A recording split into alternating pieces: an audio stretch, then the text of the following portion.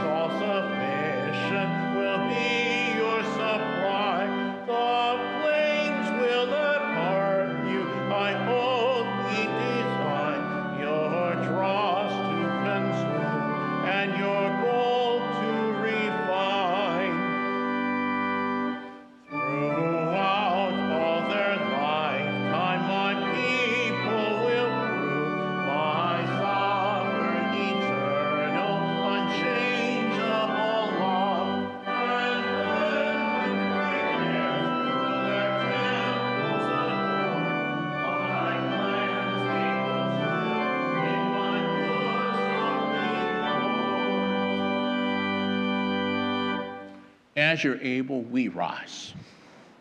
In the name of the Father, and of the Son, and of the Holy Spirit. Amen. Our help is in the name of the Lord, who made heaven and earth. If you, O Lord, kept a record of sins, O Lord, who could stand? But with you there is forgiveness. Therefore you are feared. Since we are gathered to hear God's word, call upon him in prayer and praise. Let us first consider our unworthiness and confess before God and one another that we've sinned in thought, word, and deed, and that we cannot free ourselves from our sinful condition.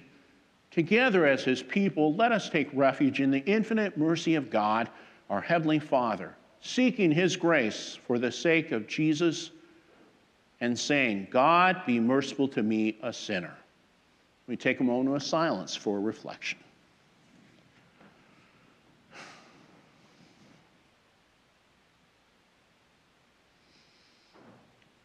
we confess together. Almighty God, have mercy upon us. Forgive us our sins and lead us to everlasting life. Amen. Almighty God in his mercy has given his Son to die for you, and for his sake forgives you all your sins. As a called and ordained servant of Christ and by his authority, I therefore forgive you all your sins in the name of the Father, and of the Son, and of the Holy Spirit. Amen. For zeal for your house has consumed me, and the reproaches of those who reproach you have fallen on me. Deliver me from sinking in the mire. Let me be delivered from my enemies and from the deep waters. Let not the flood sweep over me, or the deep swallow me up, or the pit close its mouth over me. Answer me, O Lord, for your steadfast love is good. According to your abundant mercy, turn to me. Glory be to the Father, and to the Son, and to the Holy Spirit, as it was in the beginning, is now, and will be forever. Amen. For zeal for your house has consumed me, and the reproaches of those who reproach you have fallen on me. You may be seated as we sing 575, My Hope is Built on Nothing Less, 575.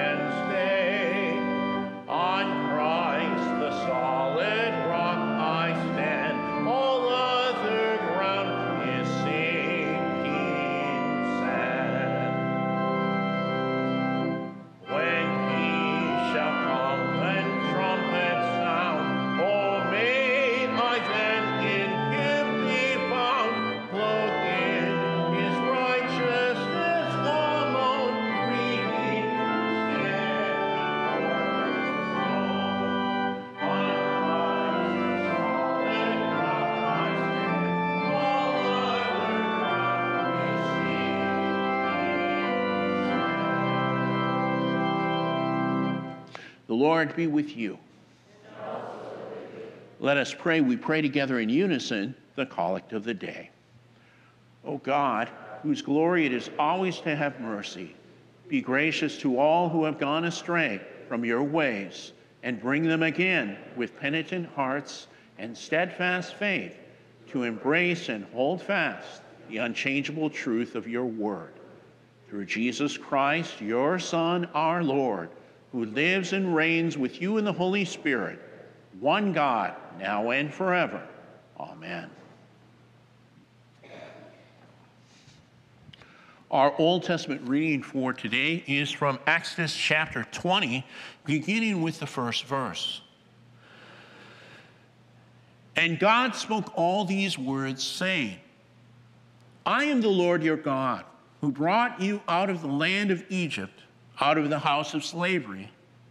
You shall have no other gods before me. You shall not make for yourself a carved image or any likeness of anything that is in heaven above, or that is in the earth beneath, or that is in the water under this earth. You shall not bow down to them or serve them, for I, the Lord your God, am a jealous God, visiting the iniquity of the fathers on the children to the third and fourth generation of those who hate me, but showing steadfast love to thousands of those who love me and keep my commandments. You shall not take the name of the Lord your God in vain, for the Lord will not hold him guiltless who takes his name in vain. Remember the Sabbath day to keep it holy. 6 days you shall labor and do all your work, but the seventh day is a Sabbath to the Lord your God. On it you shall not do any work, you or your son or your daughter, your male servant or your female servant, or your livestock or the sojourner who is within your gates. For in 6 days the Lord made heaven and earth, the sea and all that is in them, and rested the seventh day. Therefore the Lord blessed the Sabbath day and made it holy. Honor your father and your mother, that your days may be long in the land that the Lord your God is giving you. You shall not murder. You shall not commit adultery. You shall not steal. You shall not bear false witness against your neighbor. You shall not covet your neighbor's house. You shall not covet your neighbor's wife, or his male servant, or his female servant, or his ox, or his donkey, or anything that is your neighbor's. This is the word of the Lord. Thanks be to God.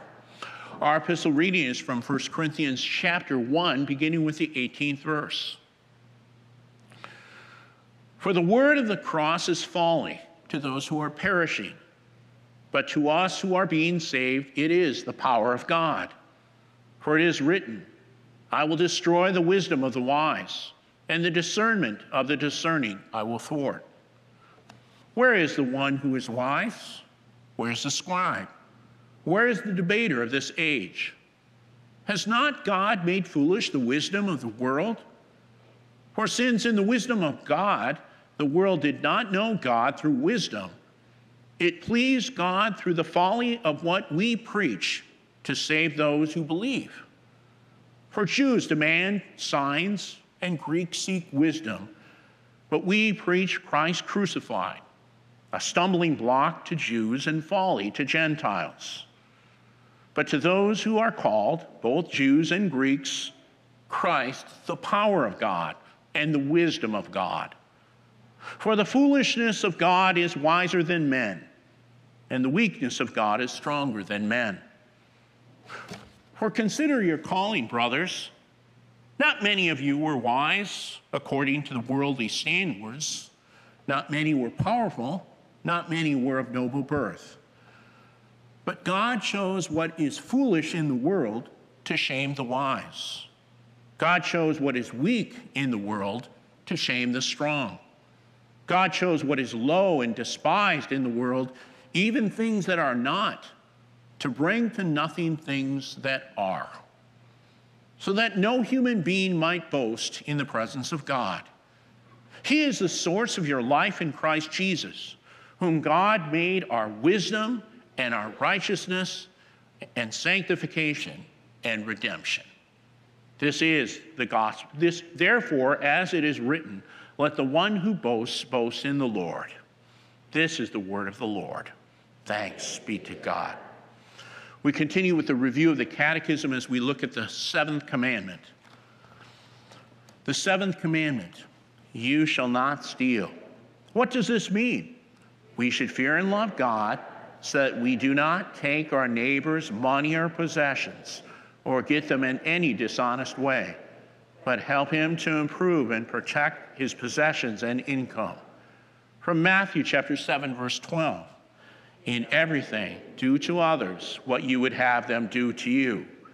Ephesians chapter 4, verse 28, He who has been stealing must steal no longer, but must work, doing something useful with his own hands, that he may have something to share with those in need. 2 Thessalonians chapter 3, verse 10. If a man will not work, he shall not eat. And 1 John 3:17. If anyone has material possessions and sees his brothers in need, but has no pity on him, how can the love of God be in him? Philippians chapter 2, verse 4. Each of you should look not only to your own interests, but also to the interests of others. And Hebrews chapter 13, verse 16. Do not forget to do good, to share with others, for with such sacrifices God is pleased. We continue with an anthem from the St. Peter's School Children.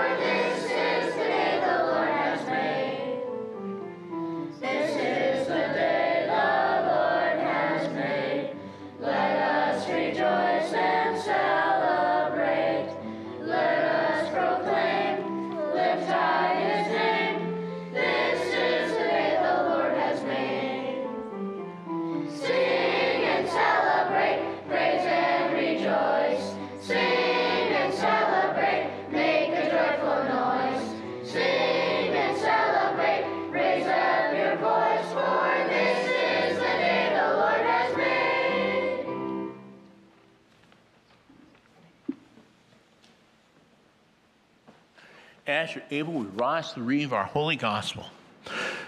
The Holy Gospel is according to St. John, the 2nd chapter. Glory to you, O Lord. This also serves as our text for today's message.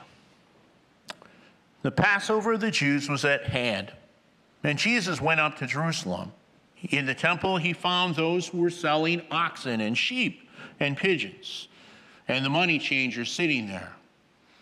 And making a whip of cords, he drove them all out of the temple with the sheep and the oxen.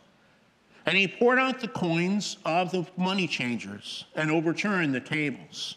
And he told those who sold the pigeons, "Take these things away. Do not make my Father's house a house of trade." His disciples remembered that it was written, "Zeal for your house will consume ye."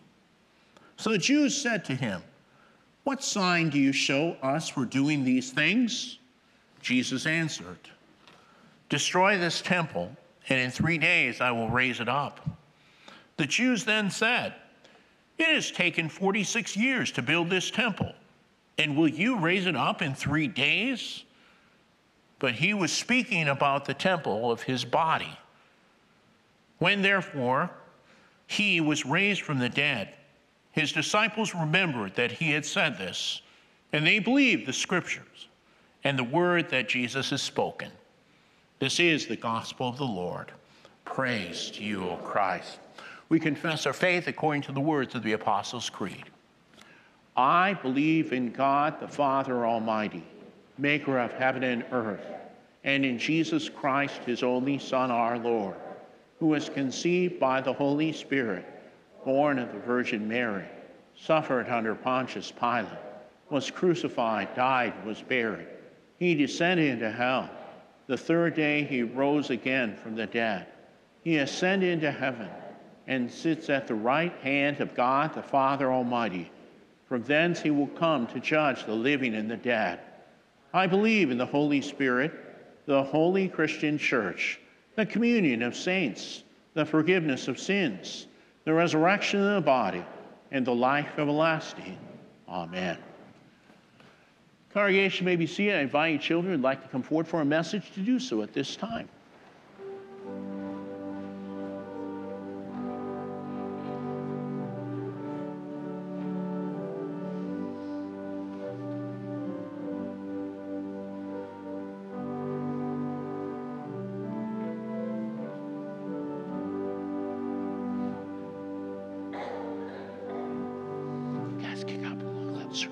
So everybody can get a place. Good to be with you. How's everybody doing?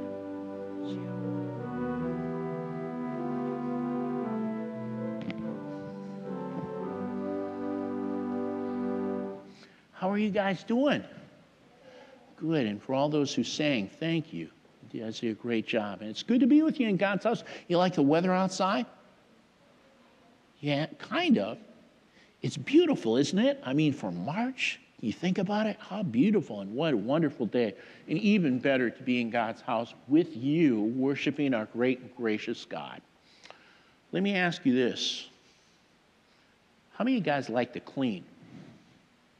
Anybody like to clean? I might have to take notes here because I might, no, I'm just kidding. For those who like to clean, how many of you have to clean even though you don't like it? Do you have to clean your room sometimes? Yeah, when do you have to clean your room? Yeah.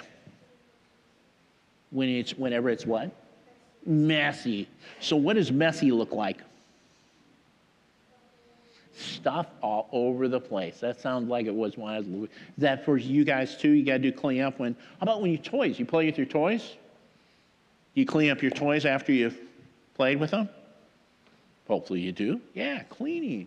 So I'm going to talk about cleaning a little bit. So I've got a picture there. See some things that you see. What are some things that you see that are used to clean? Yes. A vacuum. Any of you touched a vacuum before? Yep. All right. Again, I'm taking notes here. All right. Got vacuumers. Very good. How about some of the other things you see? Yeah, in the back. Yeah, all sorts of different things for scrubbing. You guys ever have to do some scrubbing? Anybody ever scrub the tub? That's probably not my favorite thing to do, scrubbing the tub. And how about oven? Anybody ever scrub an oven before? Not the most enjoyable work, but it has to be done occasionally. Or other things. Dishes. You do dishes? Yeah? How many actually do it with hand? Really? Wow. Pretty cool. Cleaning, you like to clean? Some of you. Now, some of you are changing your mind after seeing all these things here. Now, let me ask you this. Do you think God likes to clean? Think God likes to clean? He does. He cleans. In fact, one of our readings for today, we heard Jesus did some cleaning, but he didn't use a vacuum. And he didn't use gloves or a brush. Did anybody hear what he used to clean with? I don't think you guys would expect it. A whip. You guys know what a whip is? Yeah. Yeah, they whip with things. And we'll talk about that in a minute, okay? But you know what? He found when he came to God's house, it was messy. Really messy. Not messy with dirt, with things like we use a vacuum cleaner, but some not so good things done. It'd be kind of like if you came to church today and you found animals all over the place running around. You think that would be a good thing? Why not? Why not? You think that's why we're here? No. Not about the animals, but we're here about Jesus. I was hoping you'd say that. We're here about Jesus, yeah. And you know what? Jesus is all about forgiveness. And if you got animals running around all the place and people buying and selling things, you think they will be able to focus on Jesus? No. Okay, all right. So he cleans it in an unusual way, but he's pointing to a different day when he's going to do some other cleaning. In fact, this is a Monday, and on a Friday, just not even a week later, something's going to happen. He's going to do some cleaning for us, too. Anybody know what he's going to use to do cleaning? What? Oh, very good. He's going to die on the cross. He's going to use a cross to clean us. You know, we can clean all these different things around here, but let me ask you this. Can you clean your heart? You can't. Only one can really clean our heart of all of our wrong, and who's that? And he does it by dying on the cross to pay for all of our sins. But then something amazing happened on the third day. What happened on the third day, do you know? Yeah, he rose from the grave. He beat sin, death, and the power of the devil to set us free, that we might know of his forgiveness, that we might come and worship him and focus on him and his love and forgiveness, and that we can then go out and share that love and forgiveness with everybody. That's where the focus needs to be, right? On Jesus. May it ever be. Would you do me a favor? Would you hold your hands and bow your heads? Pray with me. Dear Jesus, we thank you. We thank you even for that day when you went to the temple and you cleaned it. But especially we thank you that you've cleaned our hearts. You've cleaned us of our sin. And in our baptism, you washed us and you've made us your own. Help us to know always that love and forgiveness and share it with everyone. And this we pray in Jesus' name. Amen. Thanks for coming, guys. You can go back to your seats as we sing our sermon hymn, which is When I Survey the Wondrous Cross, 426.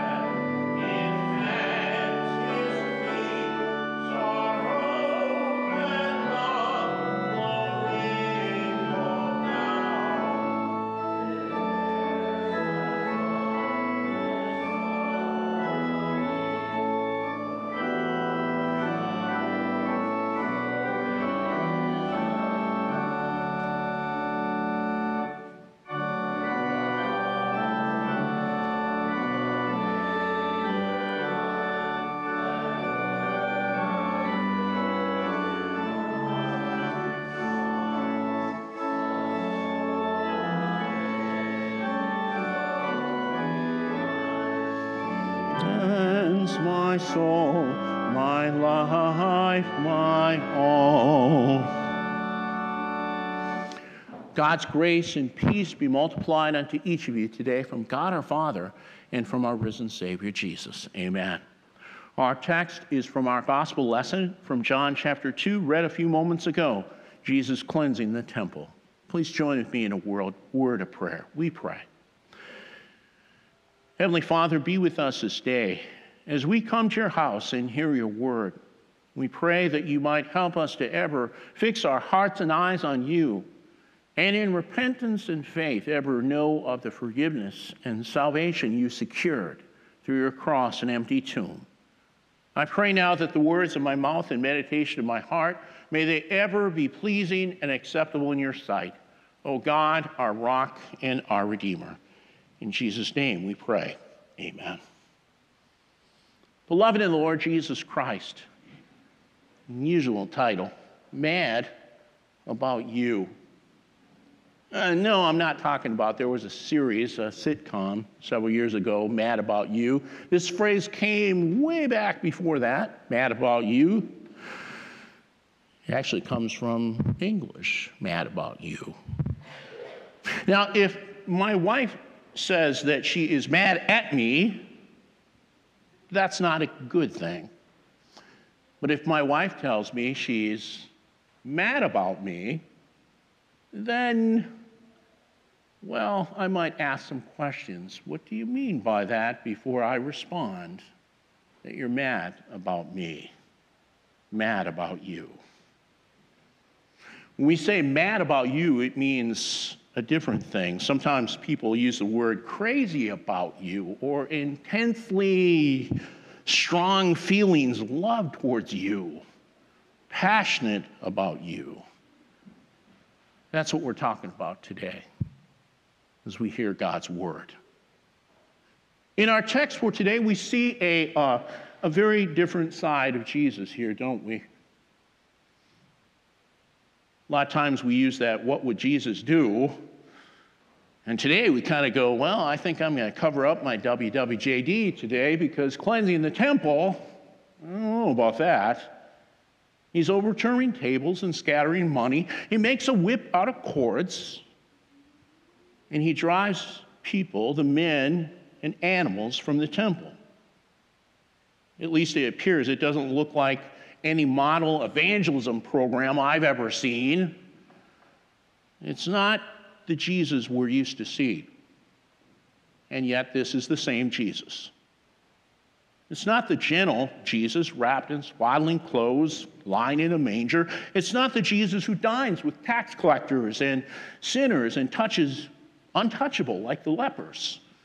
It's not the Jesus we're used to, you and I. And yet this isn't a different Jesus. This is the same one who's come for us and for all people. This isn't Jesus acting out of character either. This is Jesus still acting out of love and compassion. This is Jesus caring for his people, just like you and me. Jesus is God, and God is love, and Jesus is love. And this is Jesus in his love in action. It's a love that cannot stand by while people are being harassed and bullied and driven from the house of God, and the focus taken away where it needs to be, on him, on God. It wasn't the house, it was the temple. And that was important to remember. The truth is, God said he was happy also, though, with the traveling tent. Remember that? The tabernacle. In fact, God designed the tabernacle. Who designed the temple? It was David. The temple itself, of itself, was not as important as God and his people. It was what took place in the temple or in the tabernacle that was important. It was a place of repentance and forgiveness, of prayer, of worship. It was a place where God and man were brought together, reconciled, we use the word. It was where sin was dealt with a death blow, where blood was shed. And as repentance is offered and forgiveness is given. A place of hope and faith in God and his promises. A place that's meant for all people, including you and me. The house of God was supposed to be a house of prayer, a house of faith, a house of forgiveness, a house of holiness. And it had been turned into not a Walmart, but maybe you might say a temple mart. What had started probably out to be good intentions, providing sacrificial animals for travelers that they could buy sacrifices, had turned into a focus on money over souls and forgiveness. God's people not receiving the spiritual care God wanted them to have and the people needed. Forgiveness had turned it into a business. And the great treasures of God's love and his grace had been reduced into savings account with a good interest rate, you might say. Something had gone wrong, gone rotten. That something was the most important thing of all, the forgiveness of God that we all need. Not just people then, but all people. We see this all too well at the now quickening Easter time. Hard to believe, almost Easter. They'll be here before we know it in Holy Week. When things get busy, when things get hectic for us as people, when God gets lost in the shuffle and becomes just one more thing to check off of the list of things that we get done that day, we need a little bit more Mary, who sat and dwelt before Jesus, and a little less of Martha, who forgot the one thing that was needed. And perhaps we still come to church, we may still pray, we may still read his word, but sometimes we don't always do it for the right reason either, do we? Motivation. Does the business of God replace the forgiveness of God? Are there times we've whittled our Lord's forgiveness down to a transaction, empty meaning? I mean, what is God's forgiveness worth? What is reconciling with God worth? I think you know it's something that we can't purchase. It can't be won. It has to be given, and freely, out of love. It's easy for us to look back at what happened at the temple and think, they got what was coming to them. Those hard-headed, ungrateful people. It's easier to look at those people. Sometimes it's a little harder to look in the mirror, though, isn't it? And to examine ourselves and our sin, you and I. We need perhaps a little bit madness in our hearts, a little Lenten turning over at times of the tables in our hearts, yours and mine, driving out the beasts of sin that have settled in and made themselves at home, replacing him and forgiveness. We need the love, compassion, and passion of God that isn't going to let go our own way and follow our way. Isn't it amazing? He's not satisfied with the 99, isn't he? He goes after even that one that still is astray. He's got a passionate love for us and for all, doesn't he? And we need that love, and we need that passion of our Lord and our God that won't let go, that will not let us stay in our sin and die. God loves to give life and forgiveness and desires all to be his forever. We need the love, the compassion, and passion of God that gives the law to reveal our sin, to cleanse the tainted temples of our hearts. We need the love, the compassion, and passion of God that cuts to heal, that kills to make alive, that dies to give life. We need the love, the compassion, and passion of God that caused him, to send his one and only Son to take up our sins and be our Savior.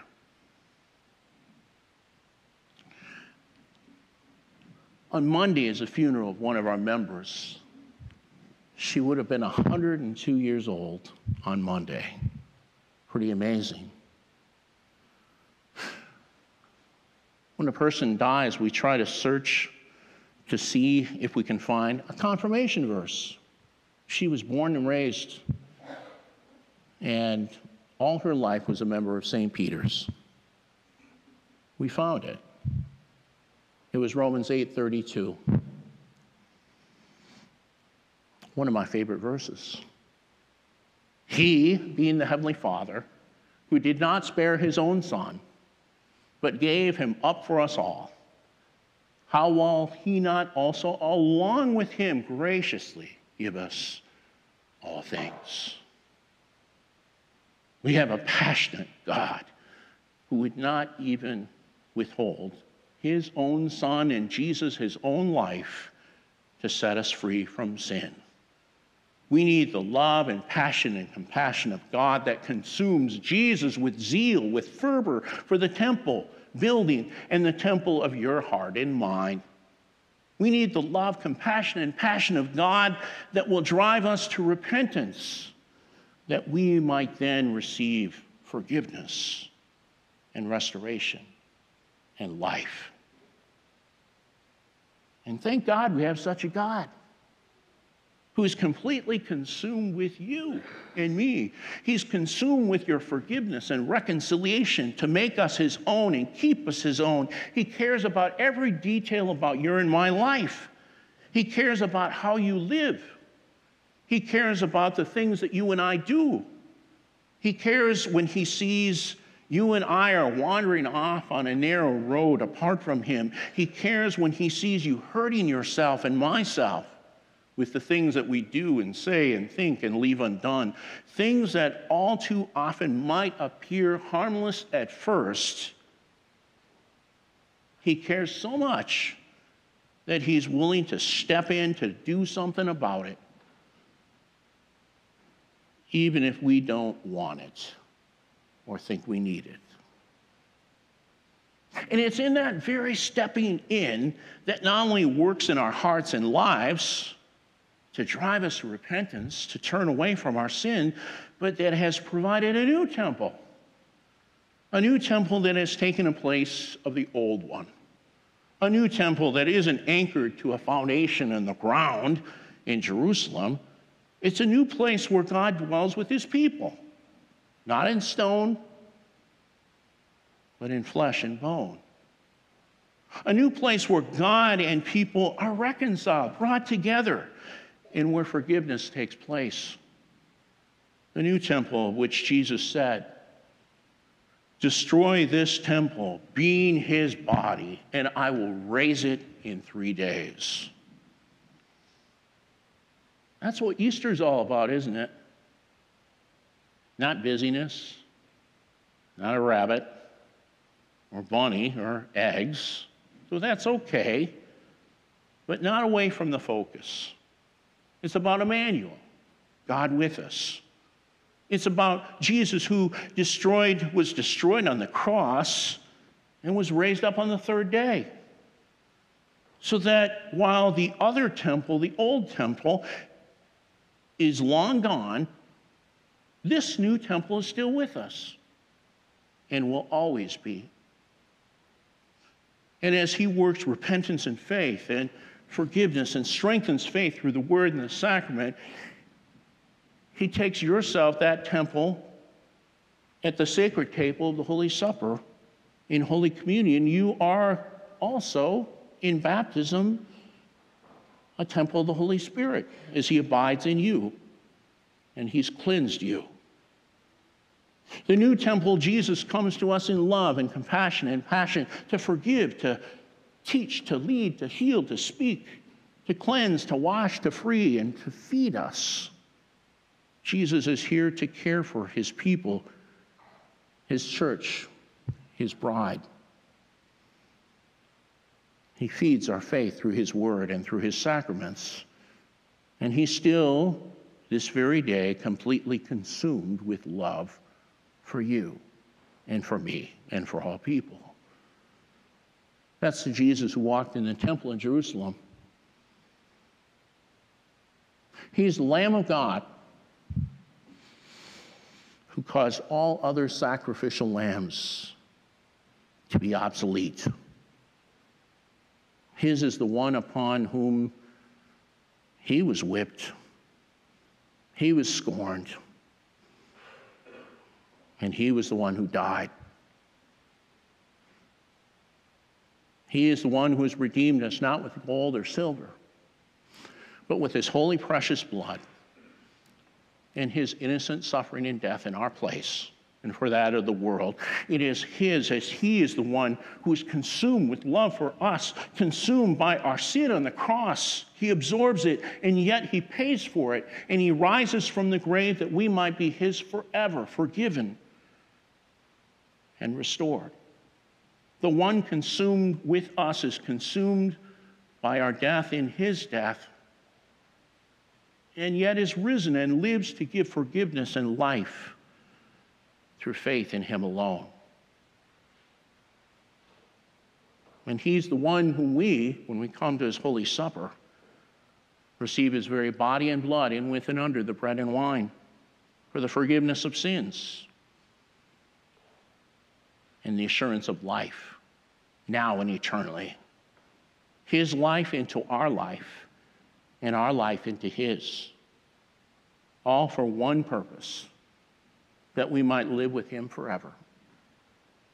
That as he dwells with us here in our home, we too might dwell with him there in his, our heavenly home, eternal home. That was his amazing plan.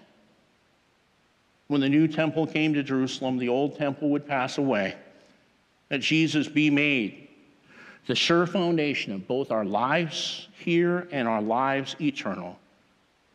Was always the plan, God's plan. And so that's why St. Paul said, we preach Christ crucified and risen. Not a God we can try to control, not a God we can fully understand, thanks be to God, not a God who puts up with us, not a God who is content to let us go our own ways or just blink or close his eyes to our sin. He is a God who one Passover long ago wreaked a little havoc in the temple and then a lot of havoc on the cross and through the empty tomb. And in so doing, he conquered sin and death and the devil and hell and redeemed you and me as his own. He could not stand by and cannot still. It is his love, his compassion, and passion. He comes to you to redeem, to save, to uphold, to restore. Not mad at you, but mad about you. Consumed with his amazing love for you and me and all. Amen. May the peace of God, which passes all human understanding, keep our hearts and minds in the true faith unto life everlasting, through Jesus Christ, our risen Lord. Amen. As you're able at this time, we rise as we sing our offertory hymn, Prayed in Me, and the offering is brought forward.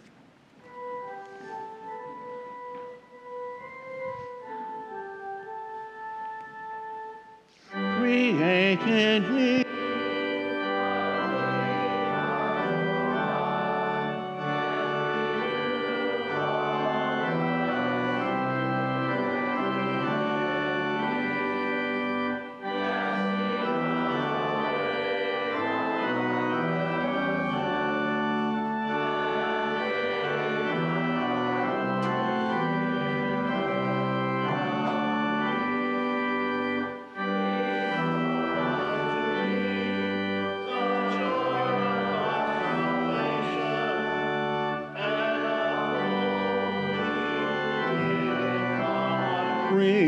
Spirit, amen.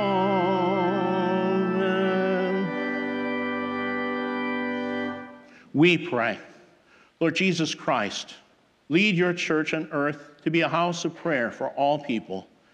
Disrupt our petty preferences and our cultural bias so that we might welcome people from every nation, language, and background. Lord, in your mercy, hear our prayer. Lord Jesus Christ, as you delivered the people out of slavery in Egypt and taught them how to live as your people, so teach us to live according to your righteousness and your grace, so that we may live peacefully and live for you and for love of our neighbor. Lord, in your mercy, hear our prayer.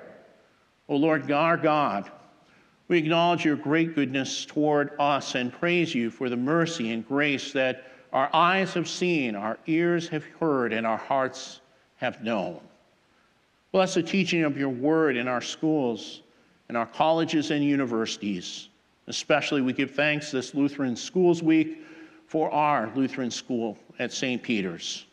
Guard and protect students from harm and danger in both body and soul. Be with all those who teach, that they may faithfully and with joy proclaim the good news of your love and teach the children, the students, that they might grow in faith and in their minds. Keep us in this day in your gracious care, securely trusting in your everlasting goodness and love. And may we ever give you all glory and praise. Lord, in your mercy, hear our prayer. Lord Jesus Christ, you are well acquainted with grief and death. Bring your comfort to all those who are suffering in grief. We especially pray, O Lord, for the family of Doris Kruger, the family of Dorothy Bornman, the family of Ella Mae Lemoyne, and all who mourn. Grant your presence, peace, and care, and give them the comfort and the hope of the reunion and resurrection for all those who've died in the Lord. Lord, in your mercy, hear our prayer. O Lord, we pray that you ever be with those who are in need of your healing, your blessing, and care. We remember Rock Fredette, Rustine Knudsen, Seth Schultz, Cindy Burbridge, Vienna Lee, Larry Craker, Mary Bushweiler, Merlin Meyer, Ken Rosensky, Pastor John Sugatan, and those we name in our hearts. Give them your care, your strength, that they might ever know your peace and be granted the assurance of the life now and eternal that is ours through you. Lord, in your mercy, hear our prayer. O Lord, we pray that you continue to grant your blessing and guidance as we continue to seek a principal for our school at St. Peter's next year. Lead us to know whom you have chosen to serve in that position. Lord, in your mercy, hear our prayer. Lord Jesus Christ, strengthen all missionaries, church workers, and pastors, all who work for you. Embolden them to teach and to preach the power of your cross. Encourage them in their service by the same message they proclaim and share, that you've died and risen for us and our salvation and for all. Lord, in your mercy, hear our prayer. Lord Jesus, we commend all of these people and situations into your hands, for you have promised to hear our prayers and intercede for us. For you live and reign with the Father and the Holy Spirit, one God now and forever. Amen. Our Father, who art in heaven, hallowed be thy name. Thy kingdom come, thy will be done, on earth as it is in heaven. Give us this day our daily bread, and forgive us our trespasses, as we forgive those who trespass against me. And lead us not into temptation, but deliver us from evil. For thine is the kingdom, and the power, and the glory, forever and ever. Amen. May be seated as we sing Amazing Grace, 744.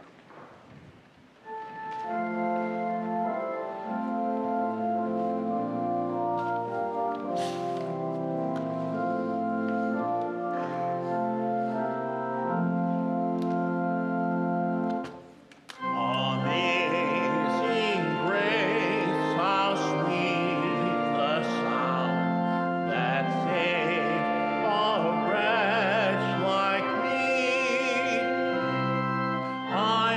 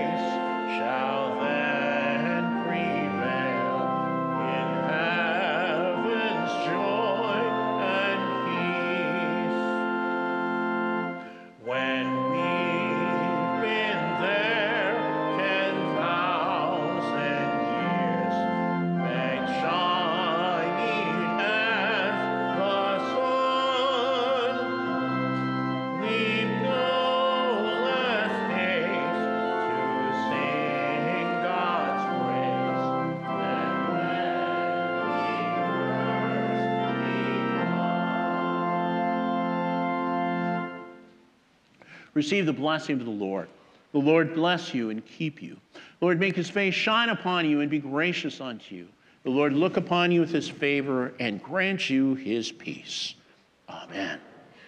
Our closing hymn is Built on the Rock, 645.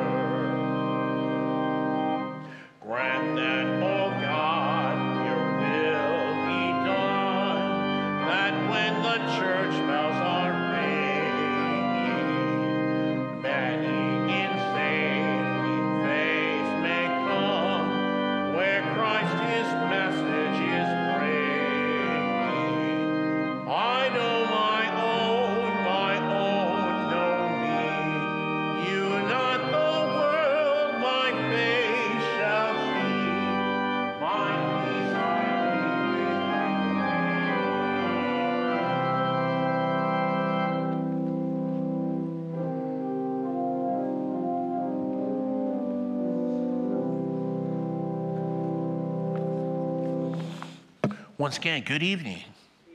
And we welcome each of you, especially if you're a guest, we welcome you. Ask everyone, please sign the card in the pew.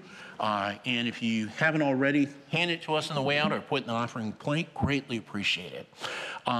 Just announcement, tomorrow we have our pancake breakfast beginning, 7 to what he said. There you go. And tell you what, I'm looking forward to it. I've always enjoyed it. I usually get there early with the services and everything, but looking forward to it.